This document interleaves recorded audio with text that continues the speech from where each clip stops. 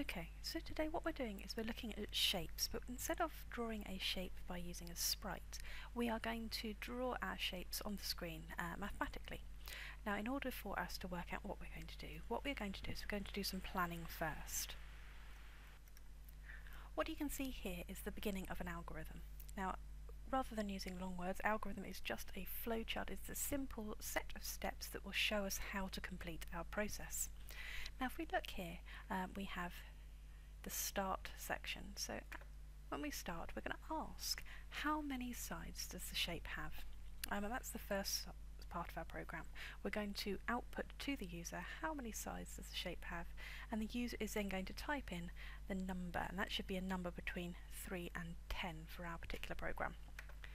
Okay, so answer, we're going to use a variable within our program, and a variable is just a piece of memory which holds some data, and the answer that we're given is going to be the number of shape sides. We're then going to move our pen, so in Scratch the pen is going to move to the standard start point. After that we're going to draw a line.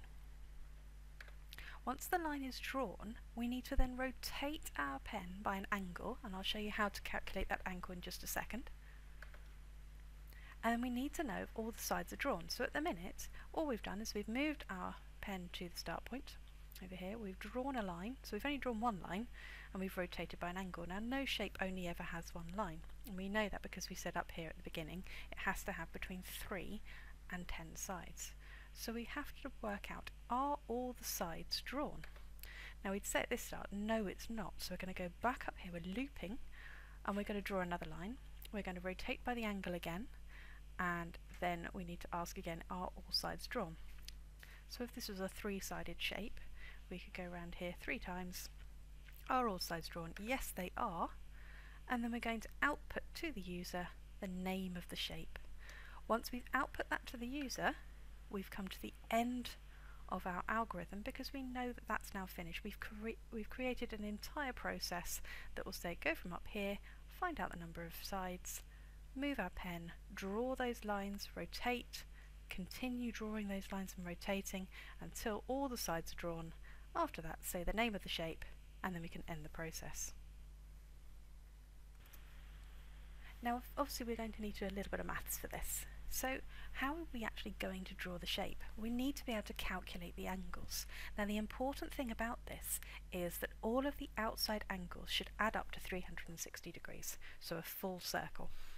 So if you are looking for a formula, your formula is down here, and it is 360 divided by n. Now n is the number of times, or number of lines that we have. So how many sides does our shape have? So 360 divided by the number of sides equals a, and a is the angle. So for a triangle which has 3 sides, it's 360 divided by 3. Each of our angles needs to be 120 degrees. So here you can see the outside angle around here is 120 degrees. So therefore we're going to go up here, we're going to go 1, 2 and 3 and end up back in the same place. In the actual code, what it actually looks like is a simple 4 sprites at the bottom. We have a dinosaur here. In fact, we have 2 dinosaurs, but this is our main one. We have a pencil, and our pencil is going to appear to be drawing our shape. And then we also have a next button, which allows us to loop through the program. So let's have a look at our first dinosaur. Now, he was the first one that we put in there. And we go up here and we say when the green flag is clicked, we're using our pen over here to clear all of the drawings that we've made. So initially we clear it, we're going to get him to say hello to you for 1 second, and then he's going to ask, how many sides does your shape have? If we go into sensing, you have this thing here which is called ask, and then you also have an answer. Now if you untick this, it hides it from the screen. However, if you keep it ticked, you can see up here that your answer is displayed. Now this is a variable based upon user input. Okay, but we're going to hide that for now. So we're going to ask how many shapes will your side have, so we can use that answer all the way through our program. And then we're going to use a broadcast. And a broadcast is a message that's sent to all of the other sprites not sent to the user, but sent to the sprites, and this broadcast is called draw. And we want to use draw because then what we can do is our pencil will know that it needs to draw. So let's go to the pencil. This is where all the complicated code comes in. So let's look up here just to start off with. When I receive draw, so the action or the event is when I receive. So it's not when the flag is clicked or when the sprite is clicked, but actually when I receive the message to draw. Again, I'm going to clear the screen. I'm going to lift my pen up, because if I didn't lift my pen up I would drag a line. Imagine keeping a pencil on a piece of paper and moving it to the place where you wanted to start drawing. If you didn't lift your pen up you'd leave a line. I'm going to set the pen colour. You can set that to anything you like, but I've set it to red. And the pen size is the width of the line that we're about to draw. I'm going to go to position 2676. Now if you look down here you can see your X and Y coordinates, and as I move the mouse they change. So let's try and move that. 2676 is going to be somewhere around here. There we go. So the pen should move from down here to somewhere up here. And then the pen goes down, which means that I've then essentially put my pen onto paper. Now the reason I've put a rotation style, which is don't rotate, is I don't want my pen to be whizzing around in a big circle. I just want it to move around. Okay, so the next thing that I want to do is I want to put a repeat in there. Now my repeat is for the number of sides that we've just entered in. So if you remember, I asked in my dinosaur, how many sides will your shape have? And that answer goes into that variable, which is called answer. So I'm going to repeat for the number of sides. Now what I'm then going to do is I'm going to move this block in here.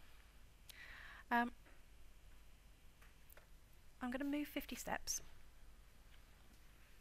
I'm then going to turn by a calculation. Now that calculation is here. Now if you remember we were talking about 360 divided by the number of sides. So that's going back to our formula in our planning.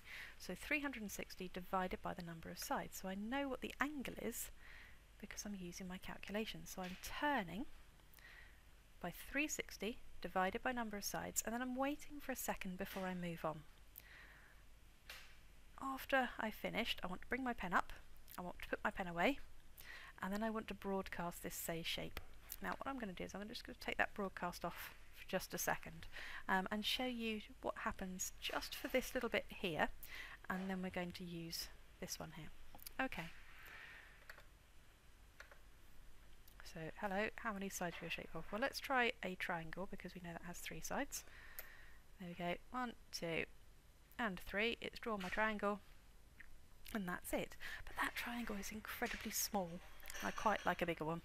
So, what I'm going to do, I'm just going to move this one out here and put this block in here. Now, what I've put in here is if my answer is more than 6, if I have more than 6 sides, instead of having an incredibly big shape, I just make the move 50. Otherwise I could make it 100, which makes the shape a little bit bigger so I can see it. So if I put that inside my repeat, I've then got if the number of sides is more than 6, move only 50 steps, so draw this smaller amount for each side. But if it's not, so else, if it's not more than 6, then move 100 steps, which means make it a little bit bigger. I still haven't put this broadcast on, I'll do that in a minute, but let's have a look and see what happens to our 3-sided shape now. There we go, hello, how many shapes will your side have? It's still going to have 3.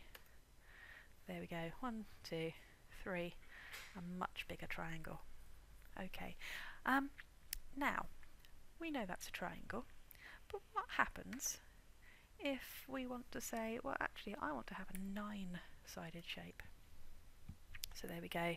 That's drawing my 9-sided shape.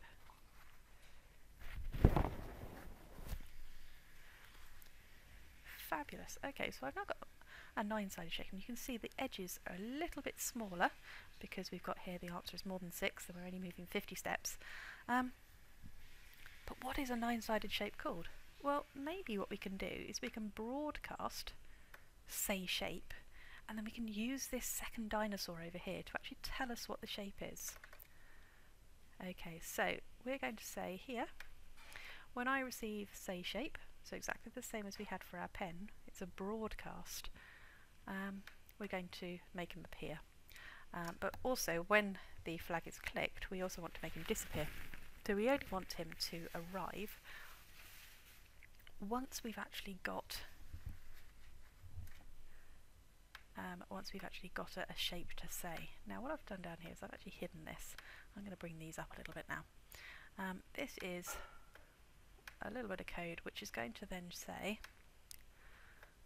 if my answer is 3, then say this is a triangle. For 4 it's a square, for 5 it's a pentagon, and on, all the way up to a 10-sided shape. Okay, once he's said whichever it is that he needs to say, he's then going to hide again. So let's see what happens to our 9-sided shape now. So hello, still going to have a 9-sided shape. Off we go, let's draw that shape.